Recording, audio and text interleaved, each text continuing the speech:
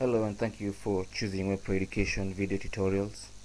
Our tip today is how to connect your YouTube account to your Facebook account. You might want to connect the two accounts so that every time you do a public activity on YouTube, like share a video, or maybe comment on a video, or maybe upload a video, it gets shared to Facebook automatically. So how to connect is you go to youtube.com, make sure you're signed in. Then go to YouTube settings. You go to YouTube settings.